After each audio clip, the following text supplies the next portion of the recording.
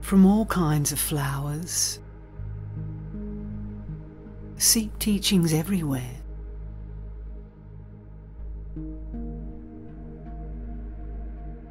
Like a deer that finds a quiet place to graze, seek seclusion to digest all you have gathered.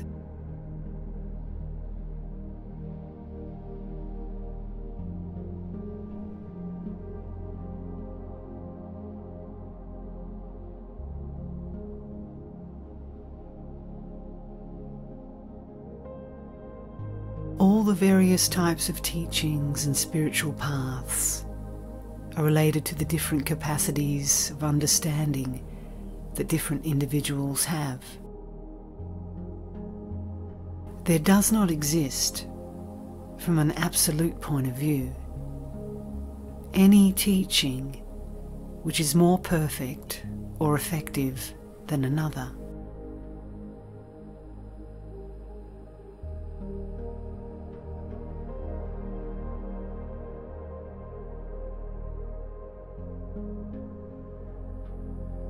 A teaching's value lies solely in the inner awakening which an individual can arrive at through it.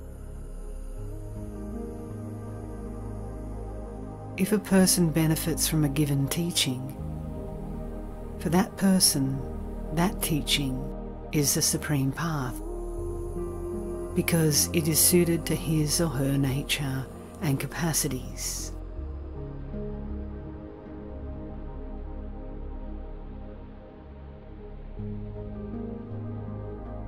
There's no sense in trying to judge it as more or less elevated in relation to other paths to realization.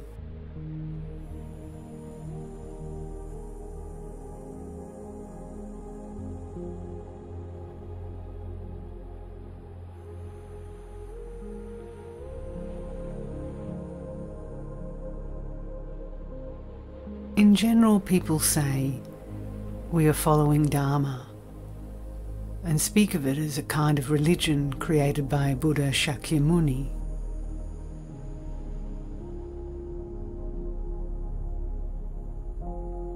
That is not the correct point of view. The Buddha never created any kind of school or religion. The Buddha was a totally enlightened being, someone beyond our limited point of view.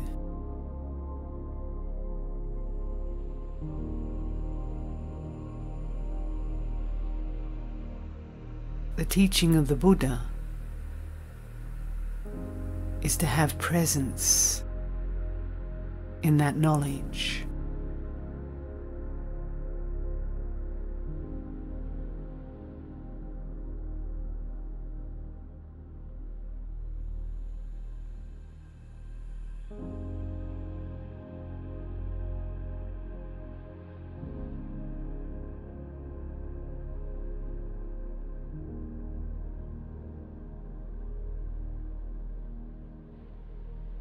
Realization is not knowledge about the universe, but the living experience of the nature of the universe.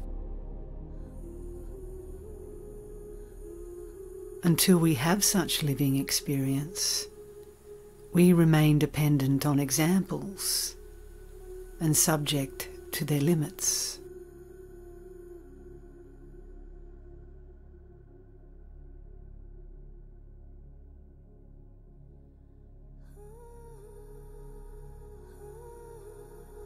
All the philosophical theories that exist have been created by the mistaken dualistic minds of human beings.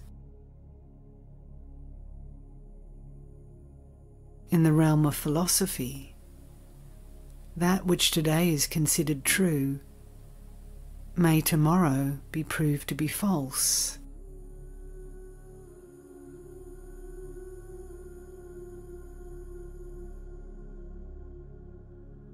No one can guarantee a philosophy's validity,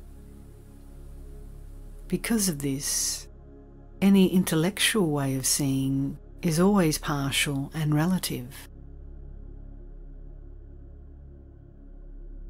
The fact is that there is no truth to seek or to confirm logically. Rather, what one needs to do is to discover just how much the mind continually limits itself in a condition of dualism.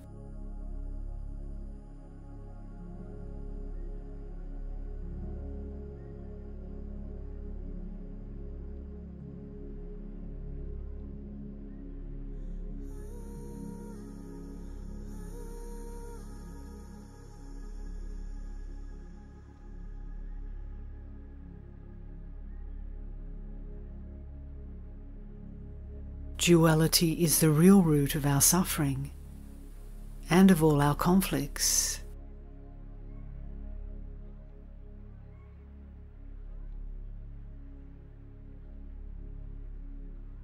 All our concepts and beliefs, no matter how profound they may seem, are like nets which trap us in dualism.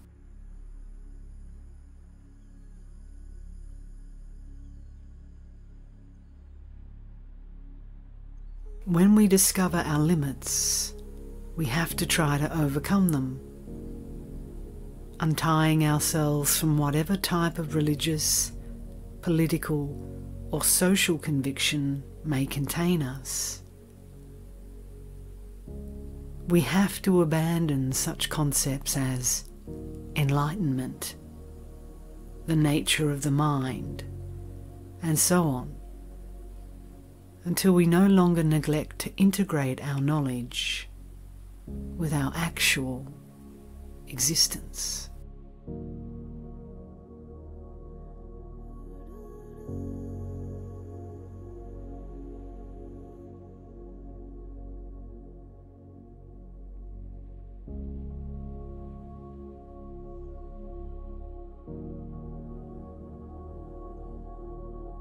The truth is that a better society will only arise through the evolution of the individual. This is because society is made up of millions of individuals. To count to 1,000,000, one has to start with number 1, which means one has to start with the individual, the only real place one can actually begin to change something.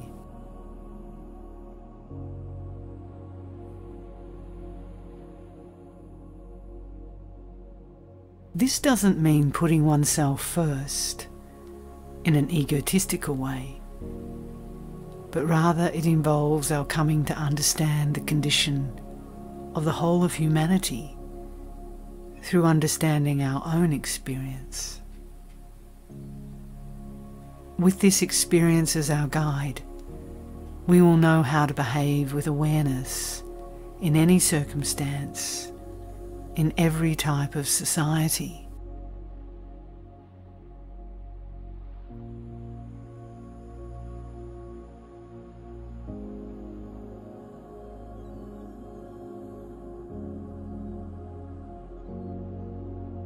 In Dzogchen, one learns to become responsible for oneself without following rules. A person who follows rules is like a blind person who needs someone to guide them in order to be able to walk.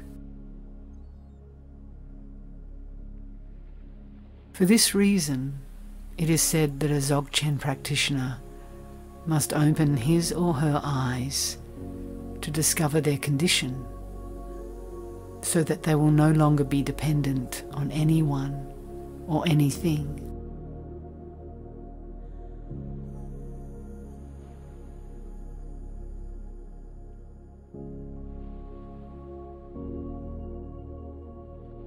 Controlling the position of one's body and keeping a straight back are not contemplation, but can in fact become an obstacle to contemplation.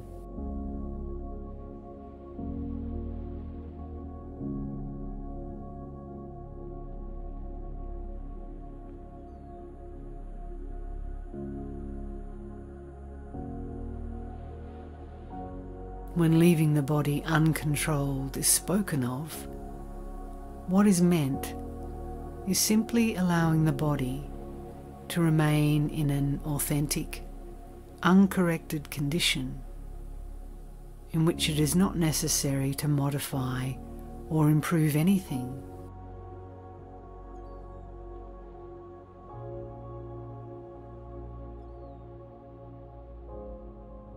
This is because, since all our attempts at correcting the body come from the reasoning mind, they are all false and artificial.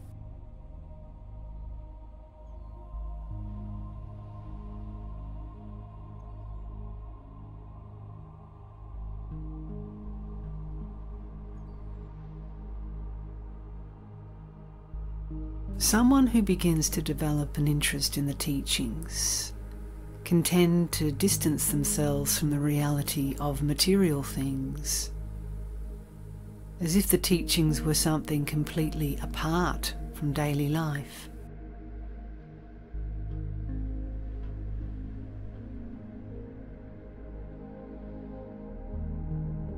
Often, at the bottom of all this, there is an attitude of giving up and running away from one's own problems, with the illusion that one will be able to find something that will miraculously help one to transcend all that.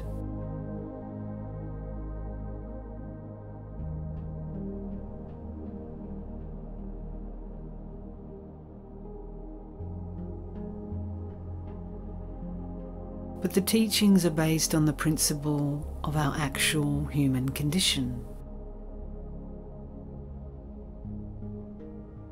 We have a physical body with all its various limits. Each day we have to eat, work, rest, and so on. This is our reality, and we can't ignore it.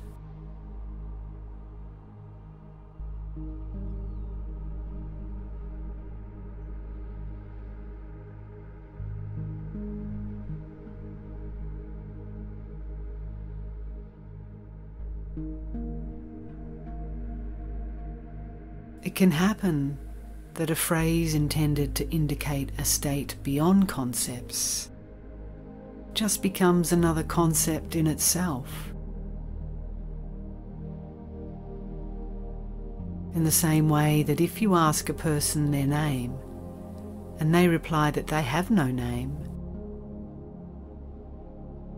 you will then perhaps mistakenly call them no name.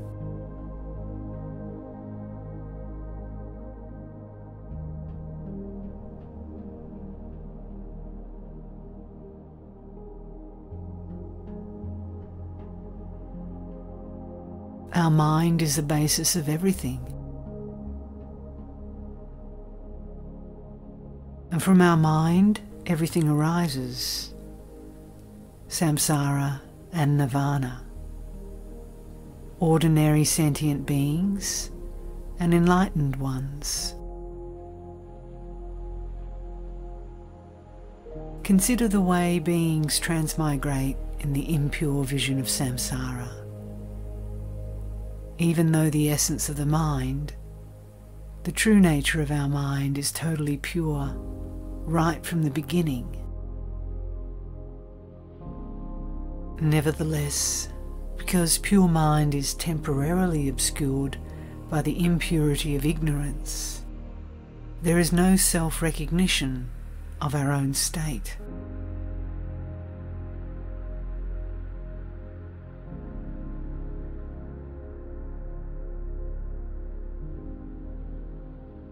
Thus, various negative karmic causes are accumulated, and since their maturation as effects is inevitable, one suffers bitterly, transmigrating in the 6 states of existence.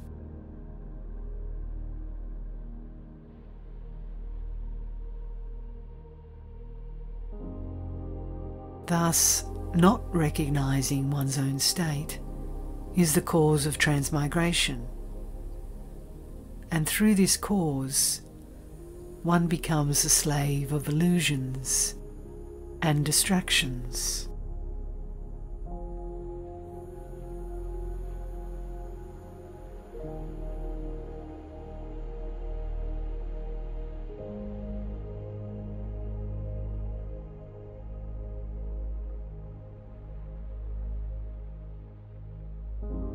Beyond the mind, beyond our thoughts, there is something we call the nature of the mind.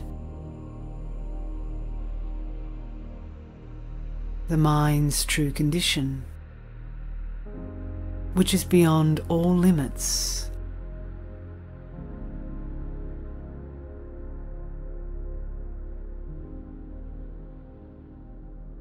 If it is beyond the mind, though, how can we approach an understanding of it?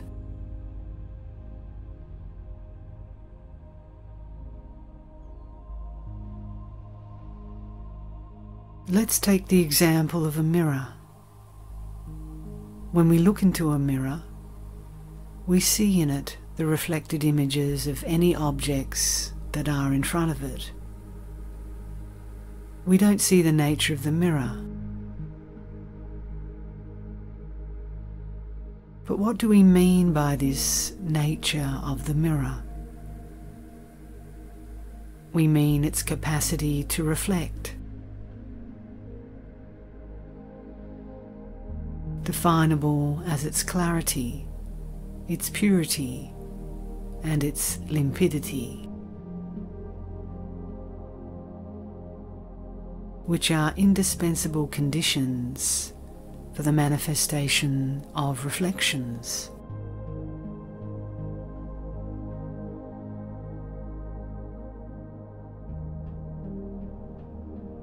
This nature of the mirror is not something visible, and the only way we can conceive of it is through the images reflected in the mirror.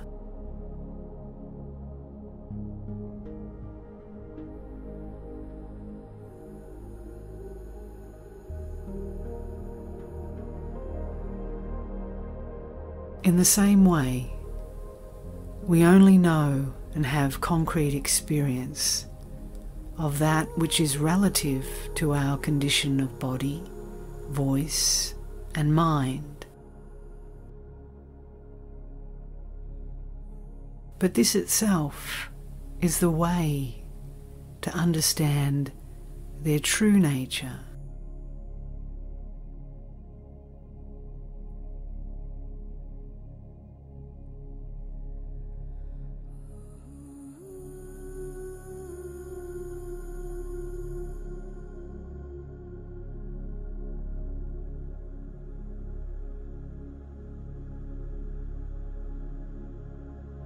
The light of the sun is the manifestation of the clarity of the sky, and the sky is the basic condition necessary for the manifestation of the sun's light.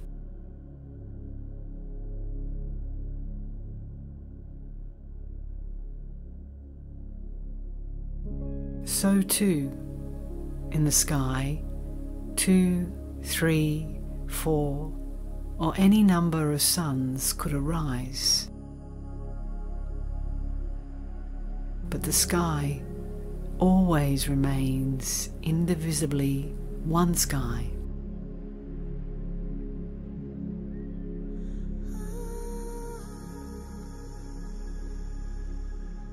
Likewise, every individual state of presence is unique and distinct. But the void nature of the individual is universal and common to all beings.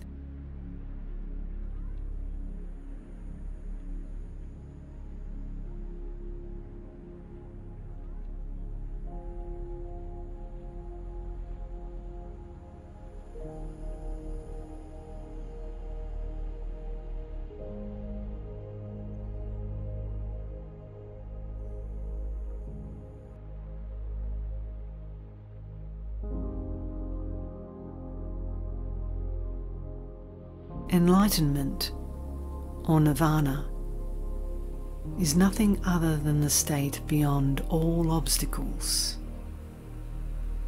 In the same way that from the peak of a very high mountain, one always sees the sun.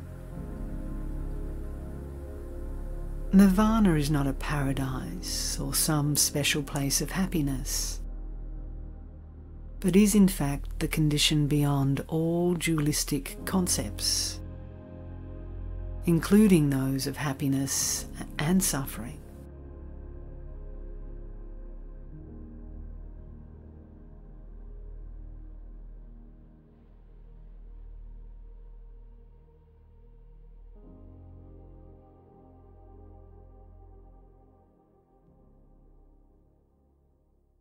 Thus, when we awaken, finding ourselves in a state of presence,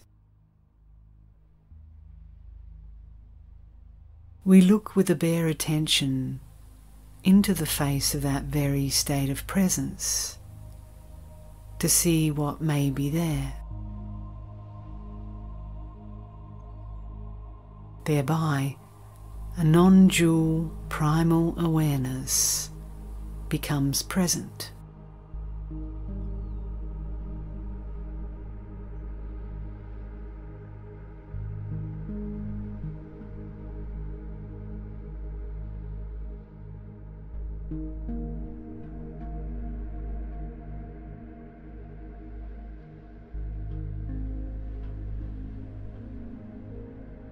When all our obstacles have been overcome, and we find ourselves in a state of total presence, the wisdom of enlightenment manifests spontaneously, without limits. Just like the infinite rays of the sun. The clouds have dissolved, and the sun is finally free to shine once again.